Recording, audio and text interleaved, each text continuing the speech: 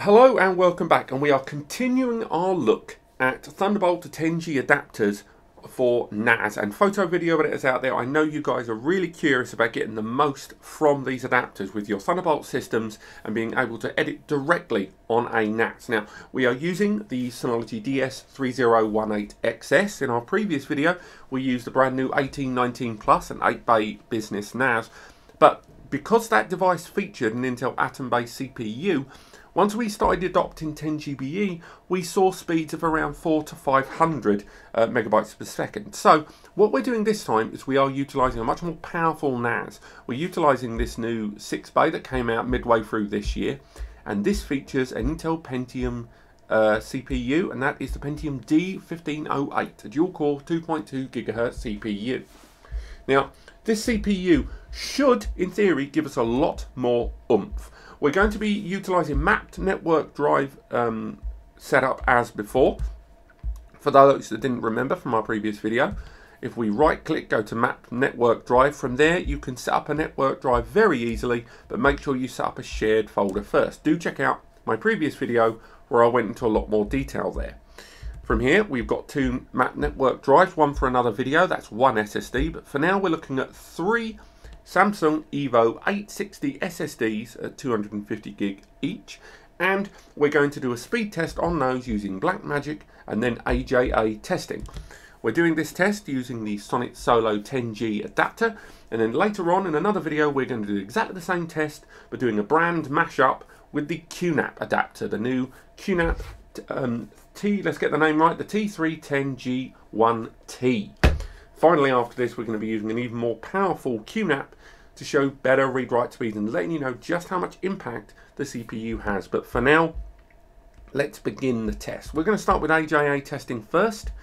So let's move over into that. And we're going to use the RAID 0 test there. So that's the RAID 0 of 3 SSDs. Now remember, the speeds we got before were about 430, 450. That was what that Atom was giving us. So straight away we are banging in at 600 megs right, and a lovely impressive speed boost there. So remember, the 10GBE connection on the NAS and the adapter in the middle haven't changed. This is still a Thunderbolt to 10G adapter, but now the CPU of the NAS has made a vast difference, and that is something to bear in mind here, because we're seeing some right there above 700 megs. I'm going to be very interested to see what happens when we do this same test with maybe a Ryzen CPU or an i5 or an i7, but we're already seeing impressive speed boosts compared with the previous unit we were using. So we're going to come out of AJA testing, and now we're going to move into Blackmagic just to show you that it isn't just a fluke. And from there, we are now going to do the test once again with the, oh no, wrong one, it's the one from the previous video, with the RAID 0. And again, let's see what speeds we can get. Now, it's worth mentioning Blackmagic, its write tests are always, they're periodic. So what will happen is it will decide the speed, the file size, and it will end the write test when it's been finished. Ergo, sometimes the write speeds take a little while to start being true and accurate on Blackmagic. So bottom line, don't worry too much that the speed is gradually growing via Blackmagic. This is just an architectural point of the Blackmagic test software and not an indicator of the SSDs, because unlike a hard drive, they don't spin up, so you won't see gradual increases. But there you go, straight away we're into those 700 meg territory. Now we're moving into a slightly more complex file. You can see that the speed will dip ever so slightly for a couple of rotations, but again, those speeds there pretty good. We're already hitting 720 there write speed in Blackmagic. Now I'm going to keep this as brief as possible, so I'm going to come out of Blackmagic, and finally we're going to do just a simple drag and drop speed test of this. So we're going to utilise the same folders and files that we used from the other video, copy those, and then we're going to see what the Windows file transfer speeds are via this adapter. And again, the density of the files will make a difference. So again, because I'm copying from one SSD on this host system, we'll obviously be bottlenecked by that SSD. And again, that is an old style Evo drive inside this laptop.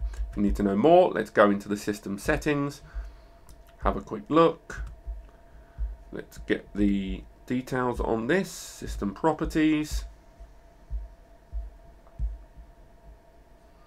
and it's an i7 6th gen, so it's still a pretty good CPU, but it's still one SSD inside there, and it's an older style SSD as well. But that is it. That has been two things we've proven in this. One about the ease of use of the Sonnet Solo adapter. We'll be doing media encoding and video editing tests utilizing these devices later on.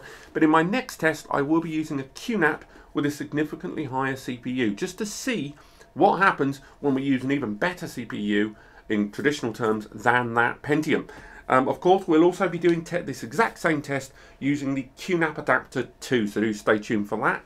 I hope you found this interesting. If you've got any questions about NAS, do let me know in the comments. Otherwise, thank you so much for watching, and I'll see you next time.